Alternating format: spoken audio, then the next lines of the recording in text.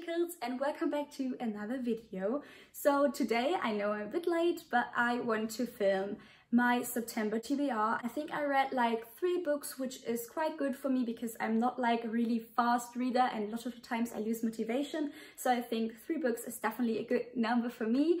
So the first book I read is actually the 3rd part of the From Blood and Ash series, which is called The Crown of Gilded Bones by Jennifer L. Armentrout.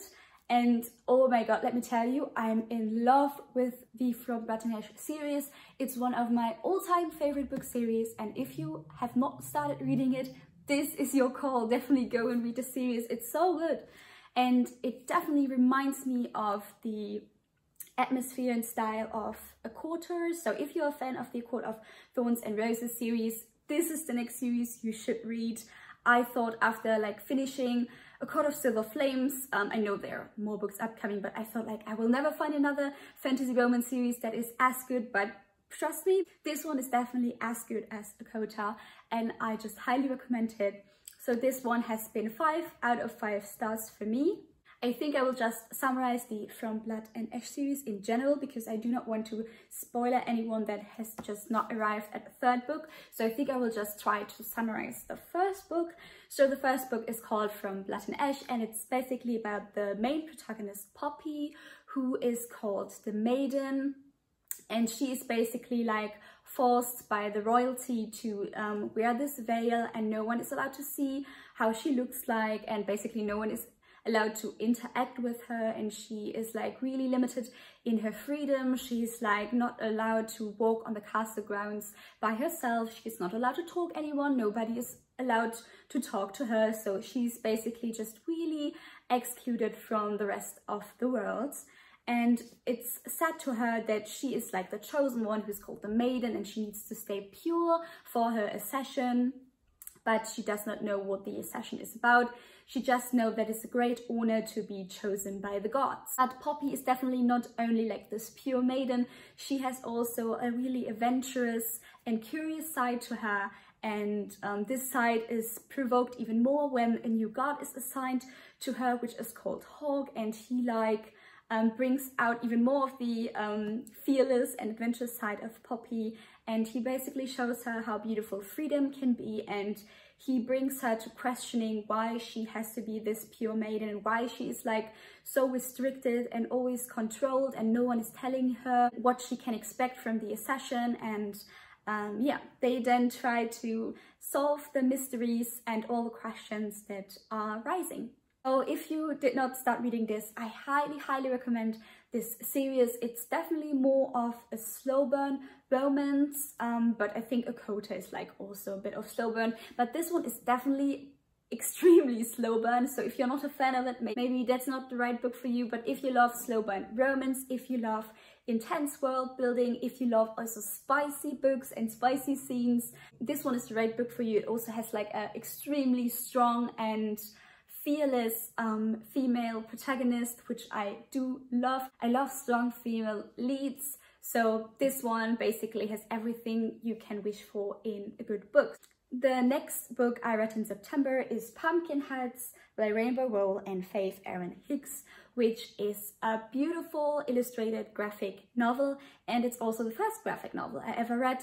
And I truly enjoyed the story, the characters, the humor, and I also really admire the illustration style. It's just such a cute fall read, and I can highly recommend it to everyone. And I gave it 4 out of 5 stars, but I'm not sure if you can 100% rely on it because it has been my first graphic novel. Nevertheless, I think it's super cute. Is there anyone else who has like to read up the names of the characters again of the books I read? Because if I like read a series like From Blood and Ash, which I really enjoyed, and I read multiple books in a series, it's easy for me to like remember all the names. But if I read a standalone, or if I read the first book in a series, it's really hard for me to memorize the names, so I usually have to look them up. Please tell me that I'm not the only one who does that. So this book is about the 2 protagonists, Deja and Josie, and they are meeting up each year to work at the pumpkin patch together.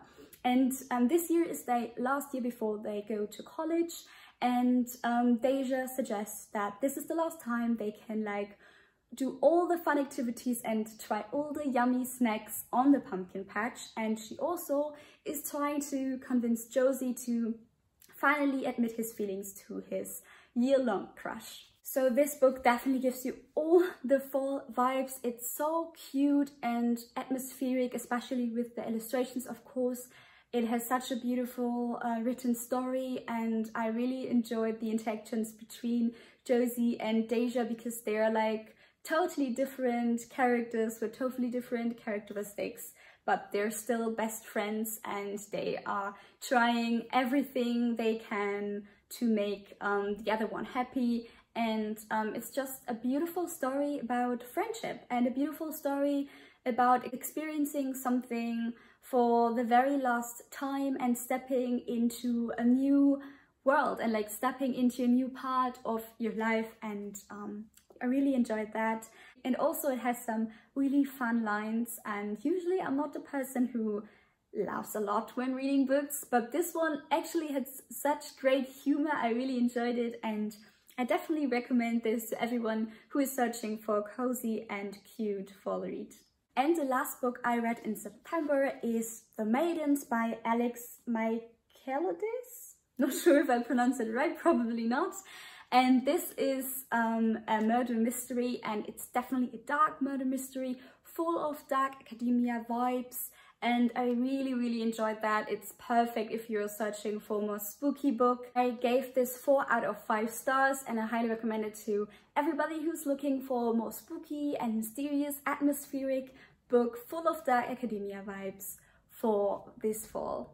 So The Maidens is basically about the protagonist, Mariana, who is a group therapist, and she one evening gets a call of her niece, Zoe, who is currently attending Cambridge University, and she is telling her aunt that one of her friends and also a student called Ivy is killed, and that she suspects one of the professors of the university, namely Edward Fosker, to have killed her. Because Mariana is afraid that something will happen to Zoe, she immediately gets on a train and makes her way to Cambridge University, where she then tried to prove that Edward Fosker is a murderer. And when she arrives there, she gets in contact with the Maidens, who are like a society that is brought to life by the Professor Edward Fosker. And there are like some of his most like students and like most talented students in this secret society.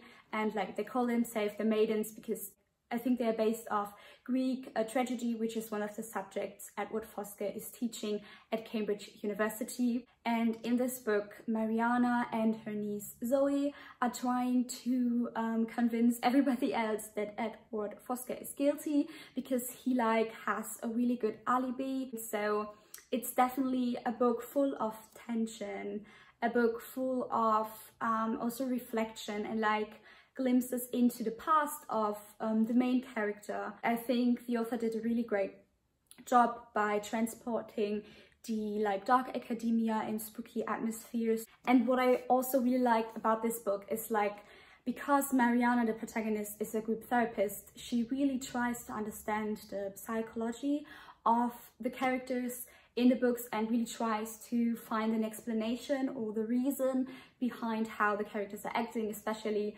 how Edward Fosker is acting. So I really like this aspect of the book, and it's something that I have not read before, so I highly recommend The Maidens to everyone who's searching for a spooky or mysterious read for the upcoming Halloween season. I really hope you enjoyed my September wrap up. Definitely let me know if I should do more wrap up videos, and definitely let me know if I like did great or did not so great, because I'm not the best person at summarizing books, but I think I get better with every video, so I will try to keep it up.